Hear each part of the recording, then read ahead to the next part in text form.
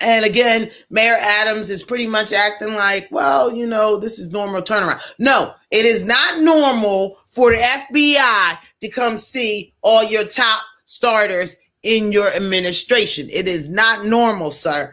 And again, when we got started, I remember you saying, oh, we got all this chocolate. And it was kind of woozy when he said this chocolate and we've got to work together. And look, well, under the chocolate, the New York can't go to the wayside, okay? We've got to do something about this, Mayor Adams, because you can't go down in history as a one-term mayor, maybe the first mayor, well, I don't want to say it's the first mayor to resign because I'm not sure, but would definitely be the first black mayor to resign. We've already had Dinkins that was a one-term mayor. So we can't look at this as that when black people get a hold of what's going on, you got the Black Bronx, the borough president, you got everybody of color in some places, women, color, Hispanics, looks good.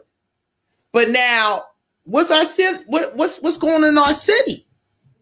Right? So this starts, I want to say that this was the interesting part about my synopsis, my new American perspective for today, because this really started back when Mayor Adams, remember Mayor Adams had got a little upset about the migrants. First, he told the migrants, come on in, New York City is a sanctuary city. I want you to come here. Him and Chicago mayor and a couple of other black mayors, they got up there. They thought they was doing something. But what I believe is that he thought that the city was going to come to his rescue, right? You know, we'll take in the migrant sanctuary city. Then he started taking them in, and then they started running in. And then the Texas mayor, Abbott, he said, okay, I got something for that. I got something for y'all who want to invite the migrants in that are running to our border saying that you invited them in. I'm going to start sending the buses your way, and you can go ahead and take care of this problem, and I won't even talk about it anymore. If you want the migrants, I'm going to send them to New York. Then Mayor Adams was like, oh, wait a minute. They're sending these buses up to me and dropping these migrants off in the middle of Port Authority and telling us good luck. Wait a minute. So there was, a lack of empathy for the Texas folks who were trying to sound the alarm that we got to close the borders because these people are just coming in the thousands by the day. But then you opened your mouth, Mayor Adams, and said, bring them our way. And then we got them.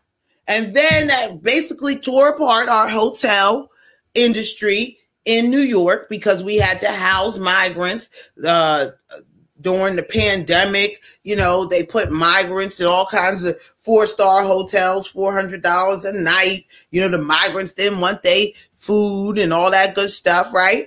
And then Mayor Adams said, whoa. The city is about to go bankrupt with all these people. We can't handle it. We need some help. We need some overhaul from the federal government. This is not our problem. He started, he got up, strong and tall. I guess somebody that had aspirations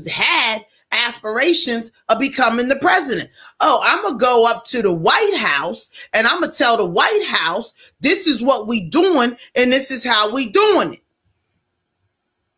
How'd that work out for you, Mayor Adams? Because according to what I saw, when you went to the White House sent the dogs to New York and started taking down your people. They first took down his top fundraiser that had been in the camp, that had been there for a long time. So they raided her house while he was on the plane going to DC, letting him know this is how this works, my man.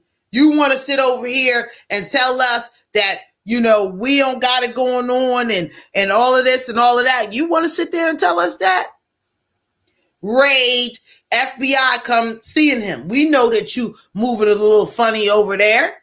We heard a couple things that we kept it under wraps because you had the migrants under control, or so you asked to have the migrants under control, but now raid. Okay, so Mayor Adams shoots back to New York.